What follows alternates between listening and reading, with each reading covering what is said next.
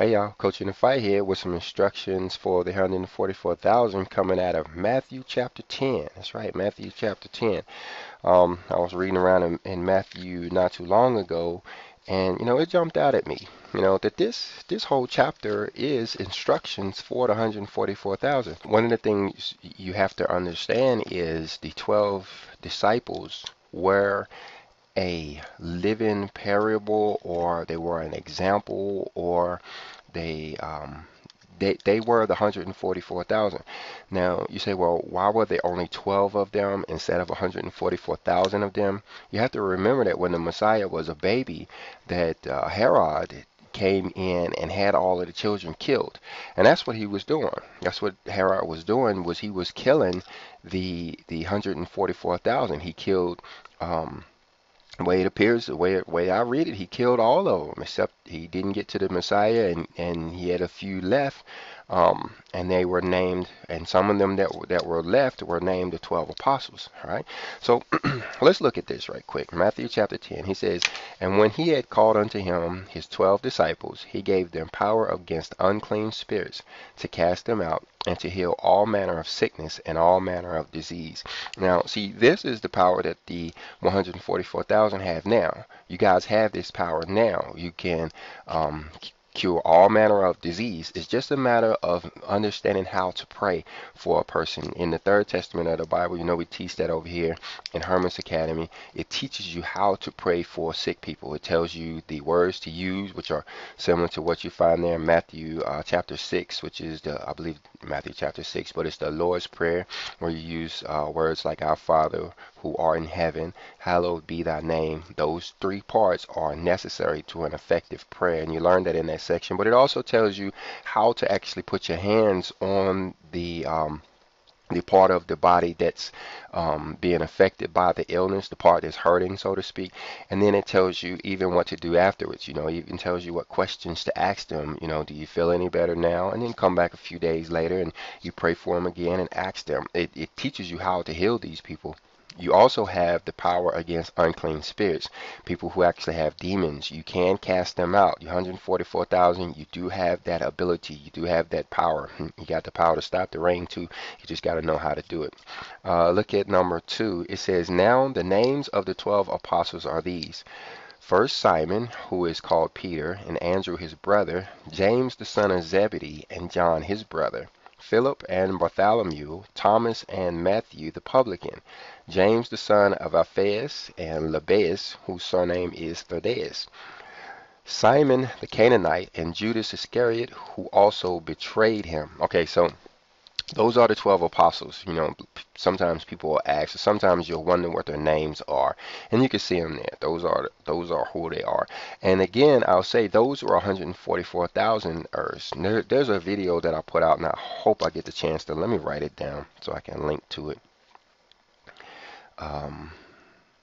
It's a video I put out, talking about the 144,000 were killed as babies, and I may repost it here along with this one. But check out that video. It's really, really interesting, and I believe it will help you to make the connection between the 12 apostles and the 144,000. But we're going to go on. Look at verse 5. "These 12 Jesus sent forth, and commanded them, saying, Go not into the way of the Gentiles, and into any city of the Samaritans enter ye not." Okay, now, like I said, this is instructions for the 144,000. Okay, so if you are 144,000 wannabe, or friends of the 144,000, or you're looking for somebody that is 144,000, well, you should be looking for them to be following these instructions. All right, so let's take these a little bit slow. Now it says, "Go not into the way of the Gentiles." Now, first of all, you have to understand who the Gentiles are. Okay, now at the time that this book was written, you still had bloodline Israelites walking around, people who looked like the Messiah, people who still had the same physical traits of Abraham, Isaac, and Jacob. But we understand now in 2019 and going forward that the word Israel is a spiritual name. It's talking about spiritual beings. So you can't necessarily look at somebody's skin tone and tell whether they're a Gentile or not. You have to look deeper than that. You have to look at what their belief systems are and where they are. Whether they are, I was talking to a young lady yesterday that really helped me to understand this. It's really based more on your belief systems than it is on your heritage at this point, right? But it's telling you don't go to those who are outside of the belief systems, I believe is what it's saying here. Don't go to those who are into and refuse to give up their pagan gods and that side of thing. The Gentiles, like I said, I'm really want to stress that when he says Gentiles and Israelites, that he's not talking about something you can really see, but he's talking about who you are on the inside at this point, because Israel was a spiritual name, so Gentile would have to be a spiritual name too. But let me go on. He says, and into any city of the Samaritans enter ye not. Now you have to understand who the Samaritans were. If you study the scripture, you know that the 12 tribes of Israel split up. Israel, or his name was Jacob at first, he had 12 children. Um, and by the time you get down to Solomon, which you heard about, he was the wise guy in the Bible. Solomon made errors. Solomon, he was not he was considered very wise, but he did some stuff in his latter years that got him in trouble. Basically, built pagan temples for some of his thousands of women that were in his life, and that got him in trouble. And it basically, him being a king, it put a curse over all of Israel. And that curse was that the 12 tribes would be split up. 10 of them went to into Assyria. 10 of the 12 tribes went into Assyria, and actually assimilated into that group. They started breeding, or I shouldn't say breeding. They started marrying into the Assyrian culture, and they never came back out. If you go into Syria or Assyria and those places now, you can still see these people over there. They're still there. Those are the Samaritans. Those 10 tribes are the Samaritans. That's why when the Messiah was walking around, the lady said, "Hey, um, you're not supposed to be talking to the Samaritans. You Jews, according to the King James Version, you Jews don't talk to the Samaritans." It's kind of because they were off track. They were a different kind of group. There would have been into the pagan, rituals of the Gentile nations that they were a part of, and they had assimilated into, and so the Jews were kind of avoiding those guys. And he's telling them here, don't go into those nations. Don't go over trying to talk to those people. But look at verse 6. He says, "But go rather to the lost sheep of the house of Israel." So he's talking about the believers who are now lost. And I would argue that this is 99% of all of Israel today. Everybody today, we look at the world systems of today, and it's hard to believe that these world systems, these beast systems as the Bible call it, are off track. It seems like everybody is doing, living their lifestyle in a certain kind of manner, and it seems odd when you think that maybe we should be living a little bit different, or maybe we should be doing things different. Maybe we should be following the old Mosaic laws and such. Seems odd. And so they're lost because we live in this manner. Israel is now lost. Israel is very lost, and that's why you have 144,000. And in the Father's divine plan, he set aside 144,000 individuals who will come during the tribulation period when they need them the most to actually help lead these lost sheep back to where they're supposed to be. And that's who he's instructing you guys to go talk to. All right, now let's look at verse 7. "As ye go, preach, saying, the kingdom of heaven is at hand." Now, this is a really, really interesting phrase. The kingdom of heaven is at hand, because when you look back in the Gospels, you find out that this is the first words that the Messiah spoke on record. When you pull out your red letter Bible, these is pretty much the first red letters that you see is the Messiah said the kingdom of heaven is at hand. Now that was 2,000 years ago. He wasn't speaking in future tense. The Bible is very specific in the words that it uses. And when he say is at hand, he meant right now. You know, and it was there right now. You have to remember the purpose of one of the purpose. He had many purposes of being here, but one of the purposes of the Messiah was to usher in the Piscean age, the kingdom of heaven descending down on earth. Before the Messiah came, the kingdom of heaven was not available to anyone on earth, but after, I don't want to say after his death, because he was living when he said these words. After the period of time where he was sent back to the earth, maybe starting with the day he came back to the earth, or came back, or maybe starting with the day that the word materialized itself into flesh that we now call the Christ, was the day that the kingdom of heaven was made available.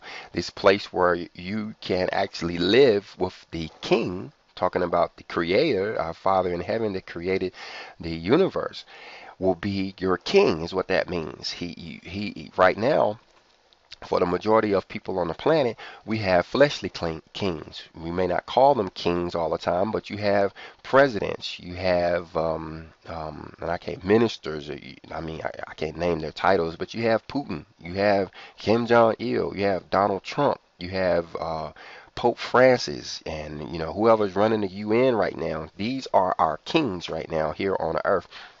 But what the Messiah was saying there in verse 7 is that you have the opportunity to put aside those earthly kings and take on the Creator as your king, is the message that he was saying there.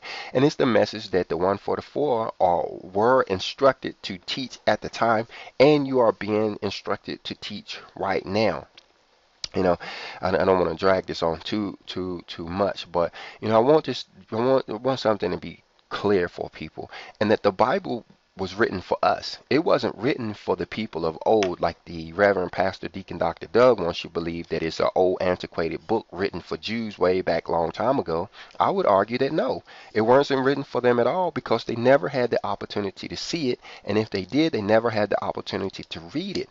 A Bible wasn't made available for the public where every person could read it for themselves until 1611 AD. That's 1611. We're talking about 400-500 years ago. So it wasn't written for those people thousands and thousands of years ago who never got the chance to read it. It was written for us. It was written for the end times. And when you read it in its entirety, you find out that it is actually a book of instructions for the end times. The book is written for us. All right, but let's go on. Look at verse 8. He says, heal the sick, cleanse the lepers, raise the dead, cast out devils. Freely ye have received, freely give. These are the powers that you guys have, and again, I don't want to draw this out too much, but understand that the 144,000, the uniqueness about those guys, the uniqueness about you, 144,000ers, you guys, what's unique about you is that you're first. Everybody's going to have these powers eventually. Everybody's going to learn how to heal the sick and cleanse the lepers and raise the dead, cast out devils. Is that you guys will learn to be first. That's why you will be instructors. That's why you will be helping the others. You'll get the information first, and you will pass it on to the rest of humanity that will survive this tribulation. But notice right there it says, "Freely ye have received, freely you give." That means don't take any payment for the efforts that you do. Don't be like the Reverend Pastor Deacon Dr. Doug that holds out his hand for his payment after he prays for somebody or after he gives a sermon or something. I've heard of preachers who will not do sermons unless you come up with a certain amount of money in order to pay him. It was one guy who was trying to get somebody like T.D. Jakey or somebody to come to their church and give a sermon. And it was tens of thousands of dollars that was required for them to pay up front, just to have this guy to come down to their church. They limousines and all kinds of stuff they was expected to provide in order to get him to come down and minister in their church. Verse 7 is saying don't do that. You didn't receive these gifts with payment. TD Jakey didn't pay somebody to get the gifts that he has. Why is he now requiring payment for him to share the gifts with others? So he's saying to do what you do and do it freely. All right, now look at verse 9. He said, provide neither gold nor silver nor brass for your purses. He's talking about the ministry. When you actually start to go out, and the Third Testament talks about how you guys will go through a training period, a kind of a wilderness period, but then in the heat of the battle, when the tribulation really gets to going, how, many of you guys were actually going to hit the road. You're actually going to be out on the road ministering. You're going to be going to the places where they need you the most. Provide neither gold, nor silver, nor brass for your purses, meaning don't be trying to wait till you got enough money. Don't, because that'll slow you down. That'll stop you. How many times do you hear people say, yeah, I would come to visit, but I ain't got no money. I would do this, but I ain't got no money. The Messiah, the message here is don't let money stop you. Don't be trying to, get all your money together before you hit the road, because you ain't gonna go. You're not gonna go. You're never gonna have enough money to actually, travel the world, ministering to, for the Father's people. He will provide what you need. All right, look at verse 10. He says, nor scrip for your journey, neither two coats, neither shoes, nor yet staves, for the workman is worthy of his meat. So, I guess what he's saying there is don't be thinking about how you're going to take care of yourself. You go out there, you do the job, he will take care of you. All right, then let's look at verse 11. And he'll take care of your family back at home too, is what the scripture says. Verse 11 says, and into whatever city or town ye shall enter, inquire in it who is worthy, and there abide till ye go thence. All right. So here you guys are. We're not quite at that point. Maybe some of you are on the road already. I don't know. But whenever you go to a town, you inquire who is worthy, who is a believer, who is there, who that the Father has already prepared, and who's ready to receive his word. Not everybody is ready to receive his word. So what this is saying is, don't be trying to force your way into some of these places. If they're not ready, if they don't want to hear the word, that place is not really worthy of you. So you find out who there is ready to hear the message that you are ready to give, and you abide there. You stay there. Now, that's where you lay your head, is what it sounds like to me. Now maybe you will go out and you'll minister to them people in a day, and suffer the humiliations and abuses that that comes naturally with this type of work. But then at the end of the day, you go back to those who are worthy, and you abide with them. Right, look at verse 12. He says, and when ye come into a house, salute it. Right? Salutation, meaning that you show like a military, you bear no arms. When you salute somebody, you bear no arm. You basically, a salute says that I bear no arms against you. And so you salute the house. And verse 13 says, and if the house be worthy, let your peace come upon it. But if it be not worthy, let your peace return to you. Yeah, like I said, you guys are first. You guys are early. 144,000, you're just first. So those that are going to come later, or late, I shouldn't say later, those are the ones going to become late. They're not going to be worthy. They're going to be, some of the last holdouts. And so when you find yourself in a position talking to one of these individuals, the best definition, best word with the best definition is ignoramuses. Ignoramus, and I should look up that word and give you a definition of it. But this is a person who believes that they know something and are willing to express their thoughts emphatically, when turns out they really don't know, what they're talking about. They're kind of arrogant and ignorant. So when you find yourself in company with these people, it's not going to be a pleasant situation. You're going to lose almost every time. They're going to humiliate you. You got to remember that these people are basing their belief systems on years and decades of what they've learned in our institutions, our schools, our hospitals. This is what they've learned all of their life, and the scripture it's different when you come and you start talking, scriptural doctrine to the people. It's going to sound alien to them, and they're going to use what they know plus their materialism and turn it against you. What does it say? That um, don't cast your pearls before swine kind of comes to mind because they're going to rend you. They're going to throw your mess on the ground, and then they're going to turn around and start hurting you. That's what that phrase means. Cast not your pearls before swine. So you let your peace return to you, and you walk off. All right. Look at verse 14. He says, "And whosoever shall not receive you, nor hear your words, when ye depart out of that house or city, shake off the dust of your feet." Yeah.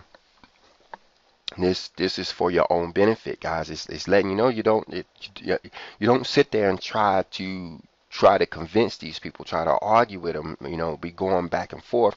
Don't argue with the ignoramus because onlookers may not know who's who. And you may come across as the ignoramus when you're sitting there arguing with somebody who is arrogant and ignorant. So what does it tell you to do? It just tells you to turn and walk away.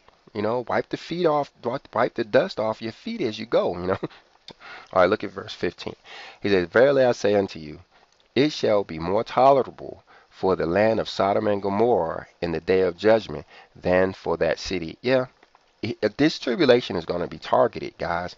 There's people right now who are starting to wake up and realize that we are in the tribulation, but it's still in TV land for them. They talk about, yeah, I see this and yeah, I see that. Yeah, you see that on television, and then when you get tired of it, you switch the channel and go start watching something else. Well, this is the early parts of the tribulation. Now, we heard, I don't know how long y'all been around the scripture, but one of the first things I heard about the tribulation over 25 years ago is that nobody was going to recognize the first half. I don't know who I was listening to that gave that sermon. It could have been a Kenneth Copeland or somebody. Back in the days when I was listening to the Reverend Pastor Deacon Dr. Doug. But the message, it reached me. It made sense that the first 3.5 of the tribulation, nobody would really recognize that we were in it. And, now that we are in it, I'm like, yeah, it's because it's like it's on television. It's like a television thing. It's like the only way you see that we are in a tribulation is if you turn on CNN or Fox News and start looking at the stuff that's going on around the world. If you're a person who is not watching the news, and I talk to a lot of people, you can imagine, the people who are not watching the news or watching television or paying attention, they have no idea of the stuff that's going on. We've had more earthquakes in the last 3, 4, 5 years than has happened in the last 100 years. There's volcanoes going off. There's famines. There's wars. We talked about that country, Assyria, up there a few minutes ago, where the 10 tribes of Israel went into this land of Assyria. Look at what's going on with those people right now and how they're being bombed and killed, and there's wars going on. But like I said, if you're not into the news, you're not into that kind of thing, you have no idea that it's going on and the tribulation is marching straight past you. The thing is, the second half of the tribulation, everybody's going to know it. That's when it's going to get personal. It's not going to be on the news anymore. It's going to be in your living room or in your face, and then everybody's going to know it. And that's where the 144,000 come in, is because you guys are being prepared now. You guys are understanding now. You're feeling the tribulation pains now. And so when the rest of the world wakes up, guess what? You guys going to be standing there like, Exodus chapter 20 through chapter 24. Come on, let's get to learning so we can, figure out what it is that we're supposed to be doing so we can survive this thing. Remember, the goal in Hermes Academy is that we inherit the earth. Remember, the Bible says the meek shall inherit the earth. There is a certain people that's going to inherit the earth. Not necessarily those people who are talking about, we don't have to, obey anything the Bible says because in the end times, we all gonna get, raptured off of the planet. Yeah, you're gonna go off the planet, all right. Are you gonna wake up in a place that that you're expecting? Is the Reverend Pastor Deacon Dr. Doug accurate in his description of what's going to happen when this so-called rapture date comes? I don't know. Remember the Reverend Pastor Deacon Dr. Doug ain't read his Bible. He hasn't. You know, go ask him. If you still go to church, in the middle of the conversation, ask him, have you read the whole thing? And see, he hasn't. He hasn't. What he's going to tell you is that he's read so much of it that he would like to think that he's read the whole thing. That ain't the same, guys. You can keep reading Psalms 23 all of your life, and this is not going to help you with the rest of the scripture. But I'm starting to get a little preachy here, so let me go on. Look at verse 18. Behold, I send you forth as sheep in the midst of wolves. Be therefore wise as serpents and harmless as doves. You're like a sheep in the midst of wolves. But he says, be therefore wise as serpents and harmless as doves. Now, serpents and doves, the two things that they have in common is they're both quiet. They're both kind of quiet. They're both kind of um um I'm trying to think of a word that says they're able to move through the world without being seen, and that's kind of what it's saying there. Be ye therefore wise as serpents, as harmless as doves. I know I messed that up, but let me go on. Verse 17. But beware of men, for they will deliver you up to the councils, and they will scourge you in the synagogues. Yeah, you have this to come. Remember, Matthew chapter 24 also talks about this, where you're going to be scourged in the synagogues. You're going to be delivered up to councils. Now, this ain't going on yet. At least I haven't seen too much of it, except maybe on television. But what you guys are expecting is that when the tribulation gets hot and heavy, they're going to start persecuting you guys. They're going to start coming after you guys, and the weaker amongst you, the ones who do not stand up for the word, the ones of you that show any kind of doubts, I'm afraid that some of you guys are going to be martyred according to what I read in the scripture. So it's really going to be hot and heavy. And he's telling you here that they're going to deliver you up. When there's going to be a day, and this is what I believe. I can't really, point to a scripture at this second, but there's going to be a day when you're going to be challenged on your faith. You're going to have to stand up for what you believe in. Do you feel the Spirit of God inside of you? Is He telling you what to do? Do you have the Holy Spirit in you that's instructing you and making you do this? And they may be asking you with a gun around your head, or a gun to your head, or or a sword right there, or you may be ready to suffer a guillotine or something based on what your answer is.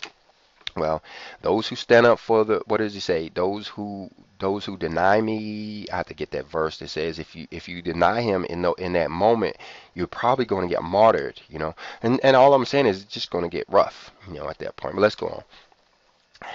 18.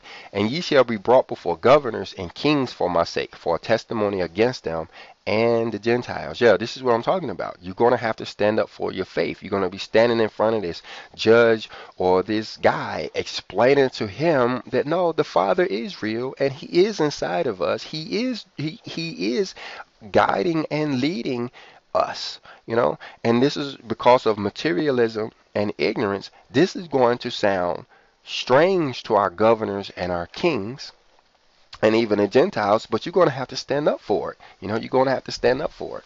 All right. That's why he's giving us these instructions. Let's go on. But when they deliver you up, take no thought how or what ye shall speak, for it shall be given you in that same hour what ye shall speak. Yeah. And also, guys, remember that you have to be tranquil. We learn in the Third Testament that you have to be tranquil when you find yourself in this position. In order for this to happen, what does it say? In that it shall be given you in that same hour what you shall speak. Yeah, but you have to have your tranquility on in order for it to come. If you're raging, if you're mad, if you're letting the people get to you and you're fussing and you're raising your voice and such, it doesn't work that way. You have to be tranquil. You have to be quiet enough to hear the thoughts come from within that tell you what you actually say in that moment. And that's what's going to happen. When they deliver you up, you're sitting there in the jailhouse in a little pen or whatever, waiting for your opportunity to go before the judge. Don't be in there taking notes. Don't be doing a Bible study right then. No, that's the time to be praying. Trying to, make sure that when you do find yourself in front of the judge or whoever, the magistrate or whoever it is, that the Spirit is able to talk through you. Look at verse 20. For it is not ye that speak, but the Spirit of your Father which speaketh in you. But you have to be quiet in order to do that. Just want to stress that it's very important. It's important even in day-to-day stuff.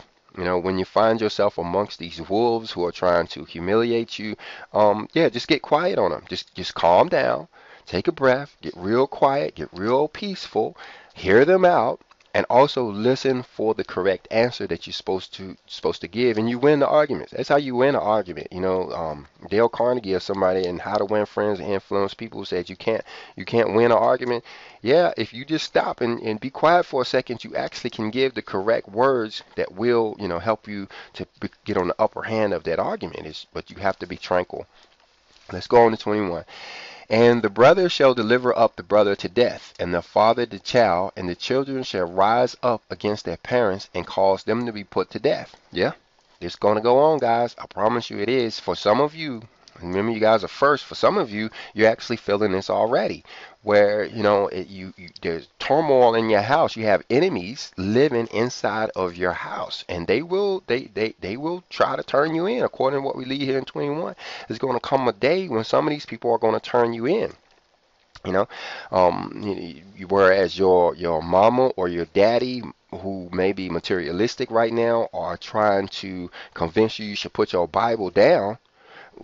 Later on, they may be the same ones that, actually call the police on you and try to have you arrested, for your beliefs and such. This stuff is coming, guys. This is instruction for the 144,000. This is what you have to come, guys. And the thing is, you're not going to be really allowed to hold it against them in the end. You're first. They're going to do this stuff to you, but then in the end, some of these people will come around, and you're still going to have to show them the love, and you're still going to have to give them the respect and help to help them get through. Something just popped in my. I know where it comes from when I say something popped in my head, but your children are really the only ones who are guaranteed to survive the tribulation. You guys who are 144,000, your mama's not guaranteed, your daddy, your sister, your brother. You may lose all of your aunts and uncles and cousins and friends.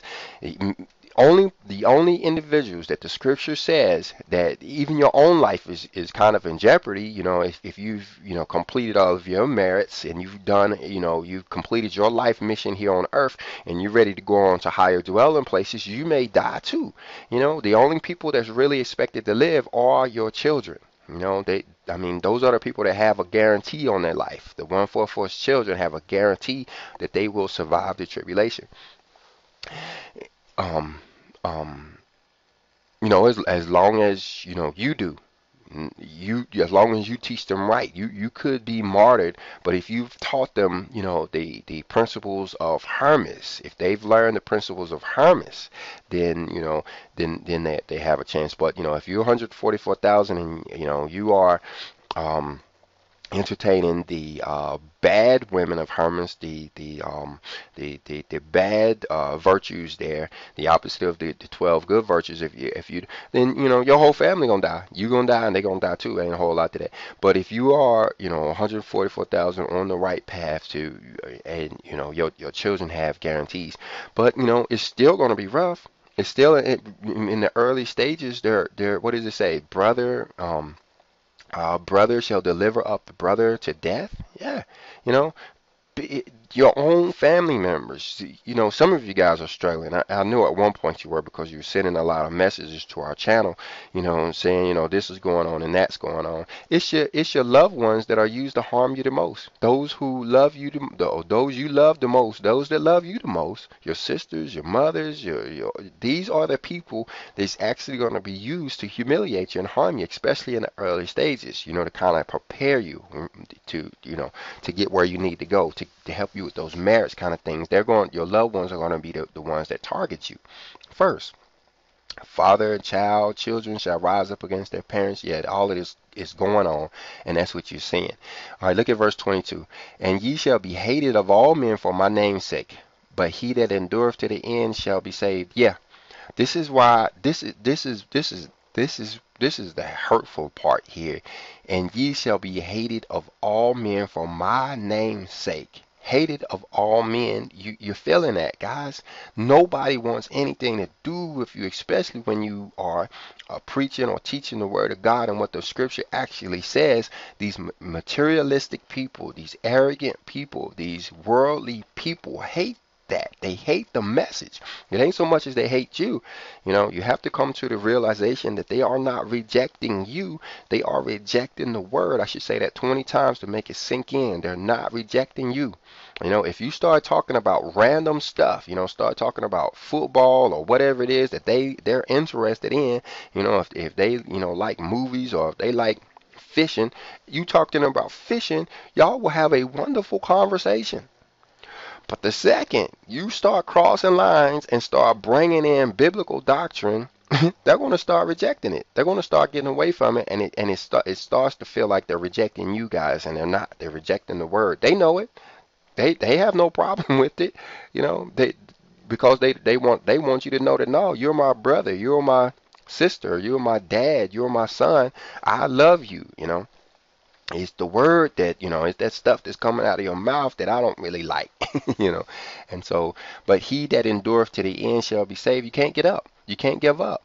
You can't let them win. You have to stay strong. You have to stay in what you understand. There's a lot of people that do give up, guys. Like I say, I talk to a lot of people, and I sometimes meet people that seems to at one point had a calling on their life similar to the one that I have on mine, but at some point they gave in. They quit. One dude said that, after all of his friends and family turned on him, that he put down his book. And, he literally said he stopped studying, he stopped reading, he stopped, developing himself, and he stopped his spiritual growth because he lost all his friends and family. So now, he does have his friends, he does have his family, I guess, but he does not have the years and years of, biblical knowledge that he should have gained from studying all of those years. All right, let's go on. But when they persecute you in the city, flee ye into another, for verily I say unto you, ye shall not have gone over the cities of Israel till the Son of Man come.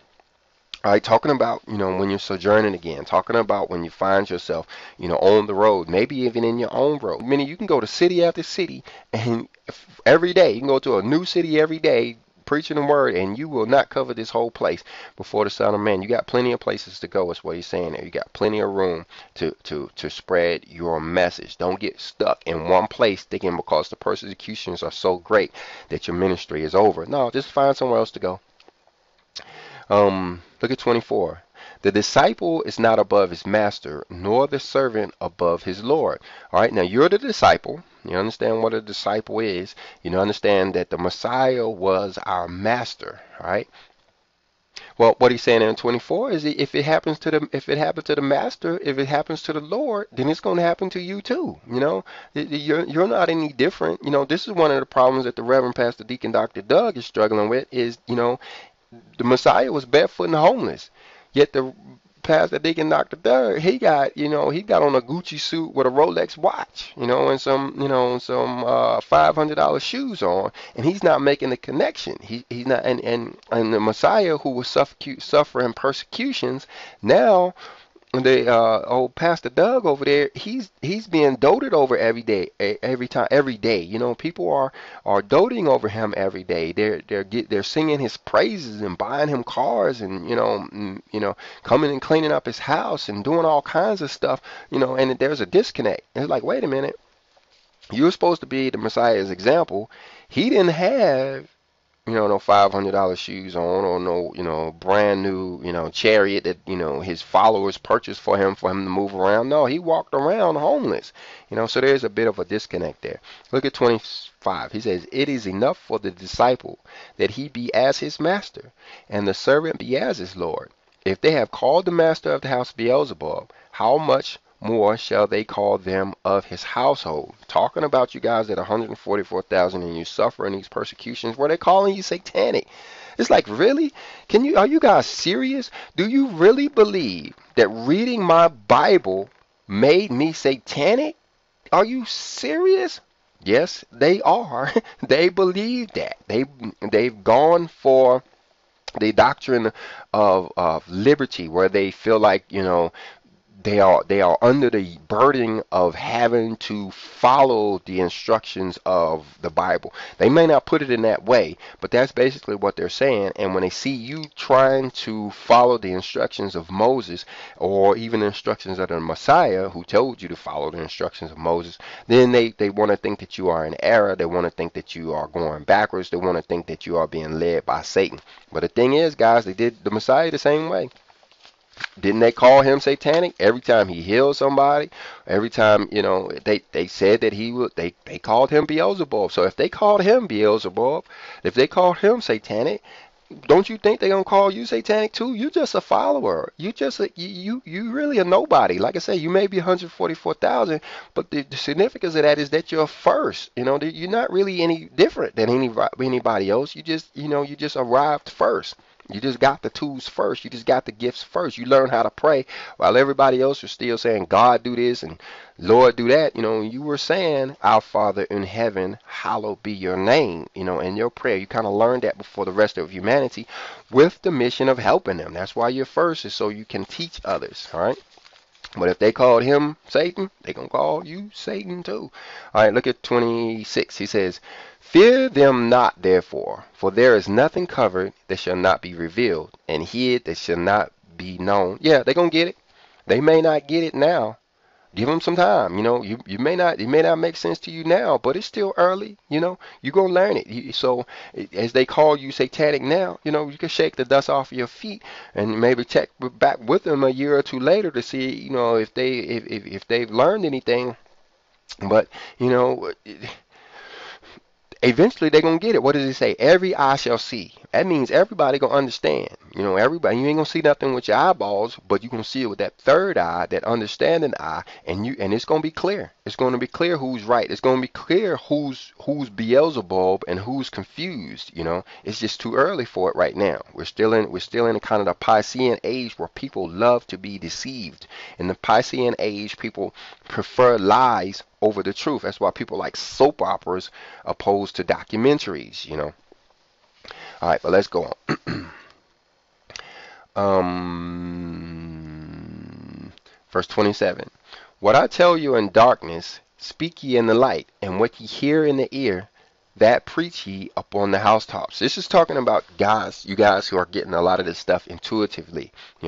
I'm a bookworm. I kind of, I kind of get my information out of the books. I get stuff intuitively too, but it really only confirms what I've read in the scripture. Some of you guys haven't really read all of the scripture the way you should have. I don't want to get preachy again, but some of you guys haven't gotten around to actually reading the whole Bible yet. So you're only really getting it intuitively. You're only really hearing it in the ears. You're only really hearing that message. And if you learn to meditate, if you learn to get your merits, if you learn, if you can progress a little bit, clean yourself up, so to speak, a little bit, you're going to hear a lot more of these messages. You're going to get a lot more of these divinations. And what he's saying is, when you hear them, speak it in the light. You meditating there in the quiet of your bedroom. Well, what you hear there, go shout it. Go shout it from the housetops. It's like, hey, the Messiah is here. The Messiah is here.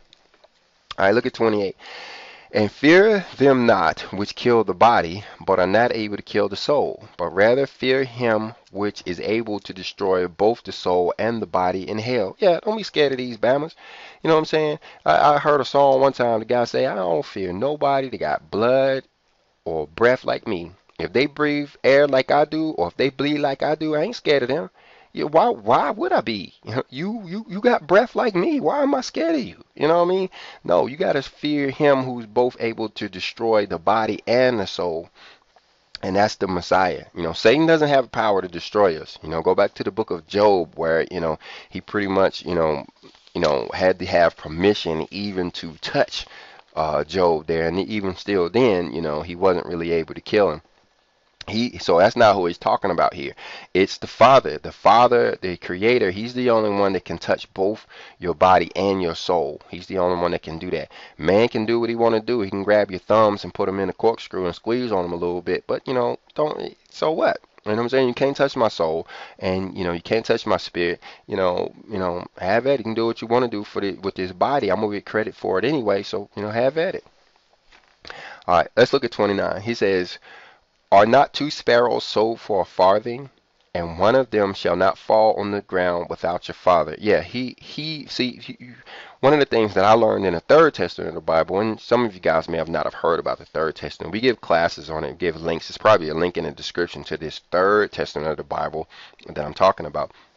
But one of the things that it tells you in there is how our Father has saturated everything on the planet. Even the sparrows, even the birds have His Spirit in them, So and so he's accountable for every living creature on the planet. What does he say? Not a leaf shall blow without his permission or something like that. So he is aware of everything. And so what he's saying is, even though people may be eating these birds, not one of them shall fall on the ground without your father, which means that if it wasn't that time for that particular bird to go, you ain't gonna find it. You'll find another bird who the father, had slated to be, your meal, or, to be destroyed by you at that particular time. Let me go on. All right. But the very hairs of your head are all numbered. Yeah, think about that. He knows exactly how many hair follicles you have in your head, and how many you had when you was born, and how many you are going to have when you die too. He knows all about you. And what he's saying here again is, don't worry about those people who want to do you harm. He has you covered, is what the message is.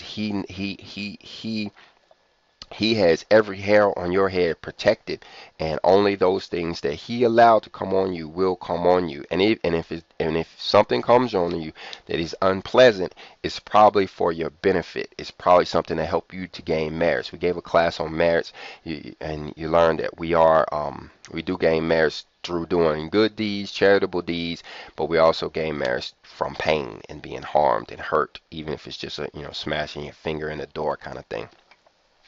All right, but let's go on.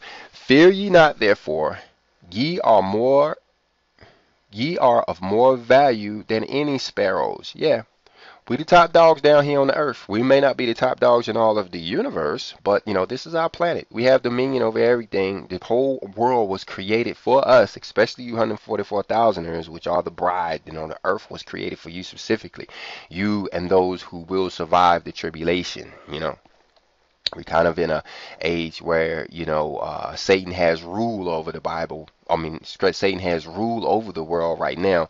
We learned that back when the Messiah was led up on the mountain for 40 days and tempted by the devil. That's one of the things that the devil told him. This is my world. I can give it to you if I want to, But, and that's where we're at in this Passean age, where Satan is really allowed to, control this world. But the transition that we're about to make into the Aquarian age, Satan is locked up, and then it becomes we get that kingdom of heaven for real. Then, well, I shouldn't say for real. We get the kingdom of heaven material then, because all of the so-called kings of the earth will be gone, and the only real ruler who will be on the planet will be the Father. It's never really happened before. Devil has always ran this planet, all the way back to Pharaoh, all the way back to Nebuchadnezzar, all the way back to Nimrod, all the way back to Cain.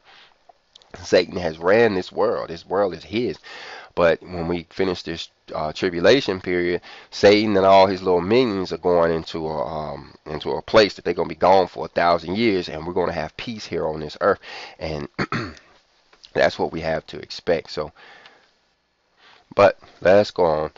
He said, 32 says, whosoever therefore shall confess me before men, him will I confess also before my Father which is in heaven. Now this is what we was talking about a few minutes ago, talking about people being martyred. Some of you guys are going to be martyred.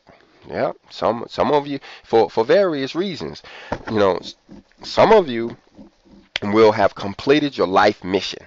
That's important here. That's why we're here on the earth. People act like they don't know what's the meaning of life. The reason why you have a shell, a body to walk around in, a human body to carry your spirit in, is to fulfill a particular life mission. You made a contract with the Father ever before you was allowed to come here and be born in a child. You made an agreement with Him to do certain things. Well, once you have completed those things, you get to go on to what's called the higher dwelling places. You get to go on to higher mansions, so to speak. Remember, it was Enoch and other people who taught us about these seventh heaven, these seven levels of heaven, the seven levels of heaven. And we find out in the Third Testament that being human is like the first level. We got six more levels to go, you know. So so some of you will be martyred because of that. Others of you will be martyred because of this right here. Whosoever therefore shall confess me before men, he will I also confess before my Father which is in heaven, because they're going to deny him. Some of the 144 are going to deny him. Remember that, you know, the 144 is not so much as the people as it is the number, you know. You may be 144,000, or you may have the calling on your life, but that doesn't matter. Just because you have the calling doesn't mean you're going to answer the call, right? And so there may be millions of people who receive the call of the 144,000.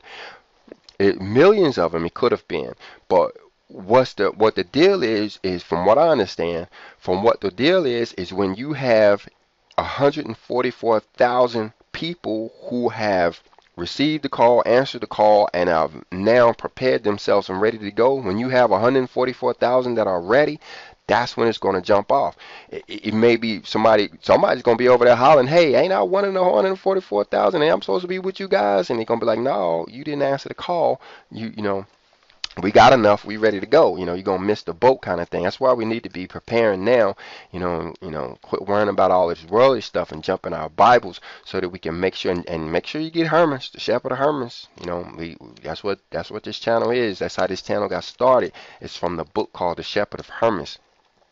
You really need to get the information that is in that book in order so that you can make sure that you will be in that number. You know, make sure that you will answer the call. Make sure that you are prepared for, you know, the mission that's set before you. If not, you could get martyred, and you can make an example of somebody gonna have to die. You know, somebody gonna have to be martyred. And I don't mean some of us, some of you, some of the 144 are going to be martyred. Why? Because the scripture says so. You know, who is it going to be? From what I understand, it is those that deny his name, those that deny him. Let's look right here. 33, it says, "But whosoever shall deny me before men, him will I also deny before my Father which is in heaven." Yeah, these guys, some of those guys are going to be martyred too. You know, it's their rejection of him. They basically what it boils down to is that they're going to choose the world over the Father, while their mother, their daddy, their sister, their friends, you know, all of these people are saying, you know, what you believe in ain't real, what you believe in ain't true. Some of these guys are going to fall for that. You know, they're gonna like I was talking to the earlier, where the guy lost all his friends and family and decided to put his Bible down. You guys are gonna be martyred. You're gonna be martyred. You know, you're gonna be made. From what I understand, and I realize I may be on the verge of making stuff up because I don't actually have a verse to point to you exactly, except, you know, the Third Testament. You're going to be the one that's going to be martyred. You're going to be one made an example of. It's kind of a wake-up call for the rest of the people, is that you're going to be made an example of. Think about after the Messiah passed, after the Messiah died, after they put him on a cross, what happened to the so-called universal church, as it was called then. For 300 years, the disciples of the Messiah still carried the message. They carried the message around, but they were under constant persecution from the Romans, from the emperors, and those guys, Constantine and those guys, were trying to kill them. But one of the things about it, as they killed the so-called universal church, as they killed the disciples, as they killed the followers of the Messiah, the more they harmed them, the more these people strengthened themselves around the word. And so that's what's going to happen to some of you guys in the end, is you're going to be killed so that the rest of us can say, "Hey, wait, these people are serious. Let me go grab my Bible and start reading it here." So you're going to be made an example of. All right, but let's go on. "Think not that I've come to send peace on earth. I come not to send peace, but a sword." Now, you need to get this part. You guys that are 144,000, this part needs to be internalized, you know, because it seems counterintuitive. It's like the Messiah, he was a humble guy. If you are a minister or a father, you're supposed to be peaceful and humble. He said, no, think not that I come to sing peace on the earth. He didn't come to make this place peaceful and everybody get along, sitting around, you know, eating on, you know, chocolate Easter candy and, you know, having Christmas parties and everybody just getting along. What is it? things that coexist. He didn't come here for it to coexist. What does he say? I come not to send peace but a sword. He come to stir stuff up, to get stuff moving, to get stuff the way it's supposed to be. And it's for I am come to set a man at variance against his father, and a daughter against her mother, and the daughter-in-law against her mother-in-law. Right? It says, and a man's foe shall be they of his own household. Yeah, he comes to stir stuff up. He didn't come to bring peace. Peace, guys. I'm sorry to say, I've experienced this. Being peace means acquiescing to the other side. You have to lose. The only way you're going to have peace in your house is if you put down all of your beliefs, close your Bible, and start acting like them. Otherwise, it's going to be a war. They're going to keep fighting against you. I'm talking from personal experience, guys. The only way you're going to have peace is if if you deny the Father. As long as you stand up for the Father, these people are going to target you. You're going to be persecuted. This is, you might as well deal with it. All right? What is it? And a man's foe shall be they of his own house. Yeah. A lot of you guys are experiencing it, especially your spouses, your husbands and your wives. These guys, if they're not on the same path as you, and chances are they're not, there's not a whole lot of 144,000ers around. There's not a lot of you guys. And the chances of you both and your husband, or you both and your wife being 144,000 is probably slim to none. Probably 1 in a billion for two of you to be in the same household. That would be kind of, unnecessary. You don't really need a whole lot of guys. You really just need one in order to point you to the scripture. So chances are your wife and your husband is different, right? And so what's going to end up happening? They're going to be your enemy.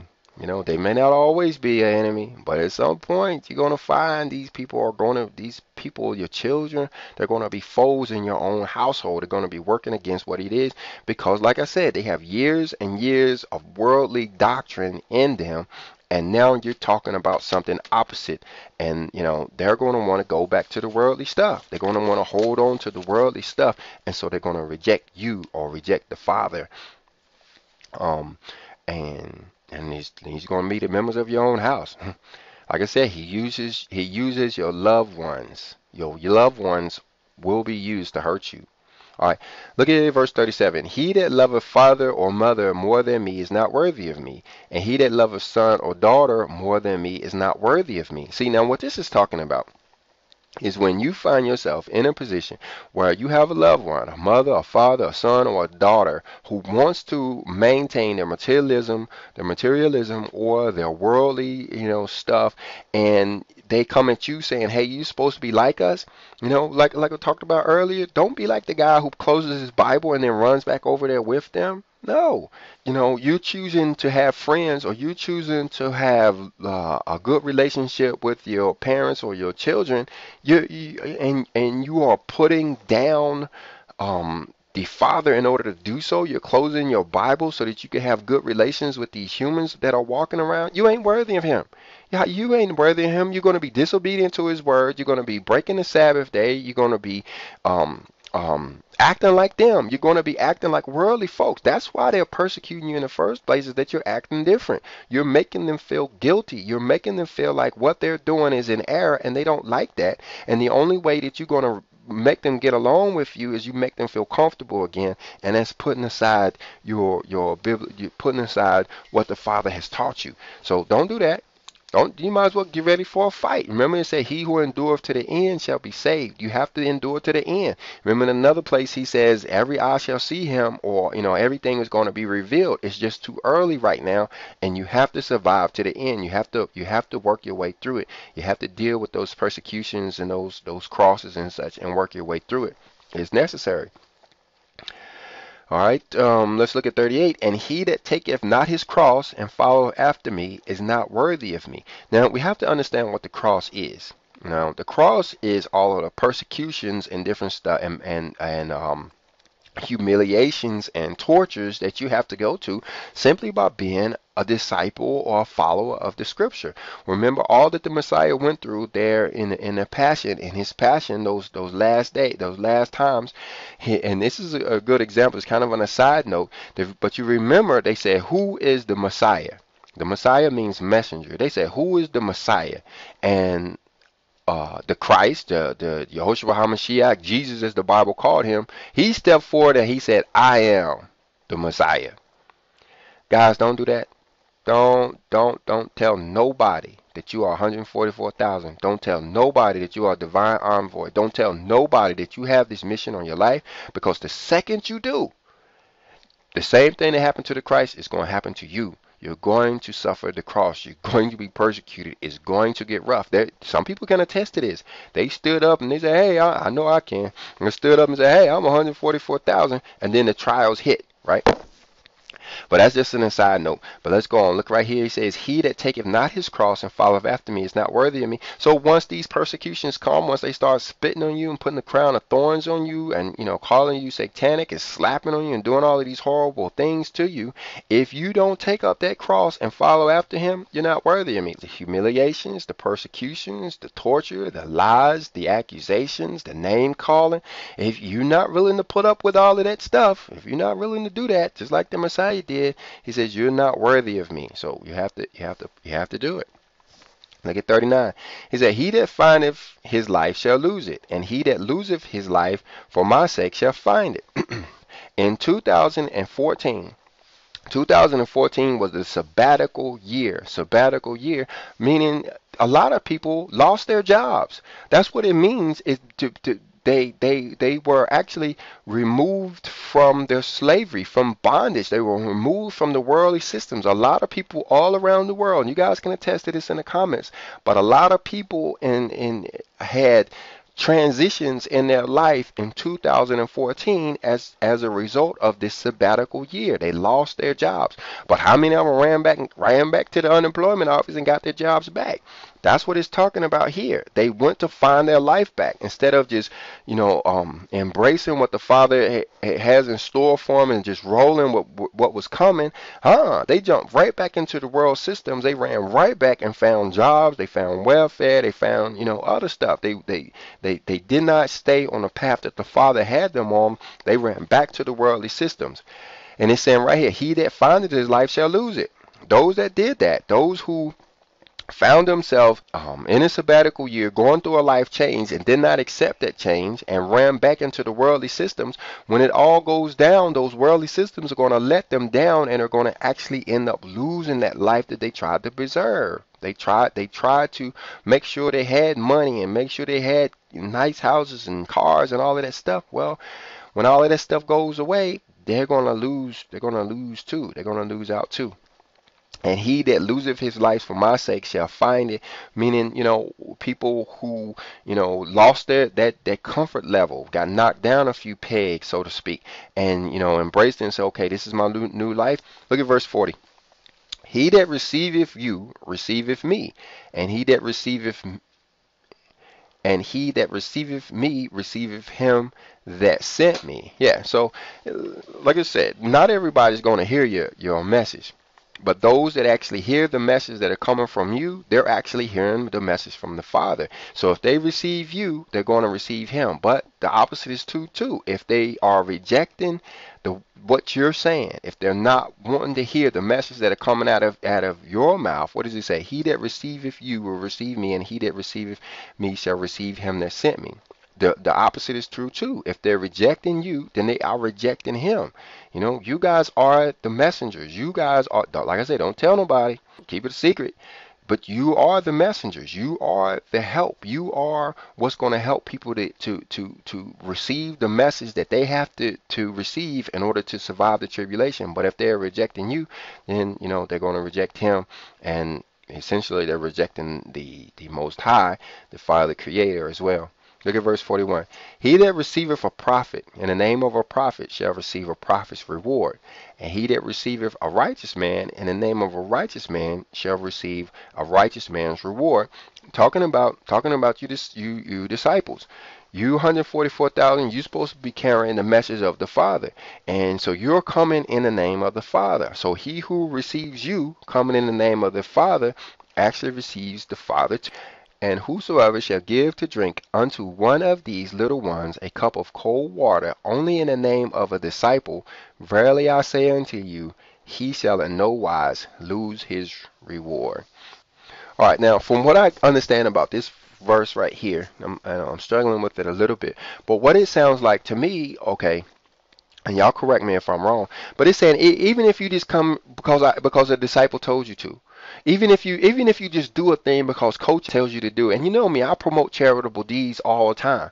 So even if you were to go and give a glass of cold water just because coach told you to do so, you shall in no wise lose your reward. You're still doing a good deed and you're going to get credit for it, even if you don't understand why you're doing it. Even if you're doing it just because a disciple told you to do it, is the way I understand it there. And we could bounce that off of 41. But I'm going to go ahead and wrap this up, y'all. Subscribe to our channel. Push the like button.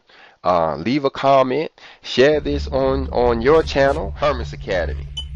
Pray for us. Power, patience, continence, and faith. We teach virtue.